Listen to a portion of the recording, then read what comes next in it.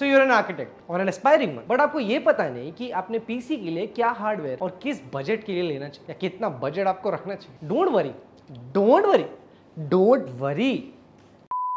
Don't worry, in today's video, we'll go through everything you need to know for building your AutoCAD PC. Not just this time, but any time in the future. So let's get started. Now, before we get into what's the right budget, we need to understand how each piece of your hardware affects your PC when you're working on AutoCAD. So there are 4 main components we should be worrying about: CPU, GPU, RAM, and storage. Now, coming to the CPU. Now, AutoCAD workflow performance depends on single core speed, except for the requirements of 2D regeneration and mental re-rendering, which depends on core count. So high clock speed is your friend.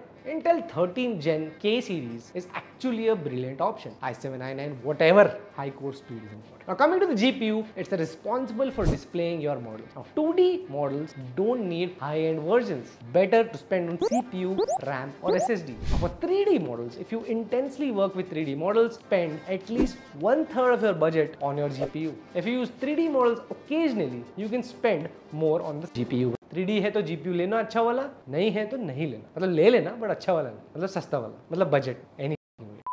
AutoCAD doesn't use a lot of VRAM, so buy the GPU with more cores and speed, unless you're using some rendering software like V-Ray and rendering at really high resolutions. The more VRAM in those cases is more beneficial. Now, Quadro series of cards are preferred, especially for office type setups, because AutoCAD doesn't officially support any other GPU. GeForce cards also work, but AutoCAD won't provide support in case of any software related bug or issue. Now coming to the RAM का एक ही चीज. Now for RAM, the more you have, the more parts or models can fit into one project. If you're constructing an entire site plan, पूरा community का बना दे रहा है, then having more RAM, like around 64 GB plus, is good. But if you're just working on a single part or assemblies with less than 10-15 stuff, even 8 to 16 GB kind of suffices. Now coming to storage, now here's where it gets a little tricky. Mostly it only affects your boot time and not the performance in software, because your project files get loaded into the RAM. But in case your RAM is full, then the software makes a cache drive on your storage, which is nothing but a folder housing commonly used file for the application. So while you can get things done by just having an HDD, our recommendation is a 3-tier storage. Get an NVMe SSD for your OS and applications, get a hard drive for storing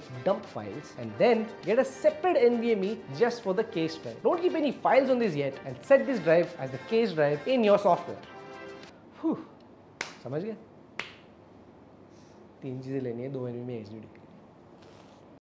Now this way you can make sure you get the best performance even when working with a project that might look to be a little too heavy for your PC. Now coming to how much budget you should be spending, for people who are just starting out, an entry-level PC of around 50,000 should work about fine. You can easily work with up to 10-15 different parts without having issues. An ideal budget would be somewhere around 1 to 1.5 lakhs depending on the amount of 3D projects. But once you've become an experienced architect or a designer working with multiple complex projects at the same time, that is when we should be looking at higher end workstation grade hardware like Threadripper or Xeon CPUs. But you need those extra core counts, you need that high core speeds. And if you're working in a team, it actually becomes better to make a complete network setup with unified storage, rendering farm, so that you and your teammates can access together instead of just going for one high-end PC for everyone. So we actually do this for a lot of architecture firms, and in case you want something like that for yourself, feel free to get in touch. And for individuals, you can check out our catalog of optimized AutoCAD builds here, link in the description. And if you want a custom PC that is made for your use case, but you're not up for all the hassle of building it yourself,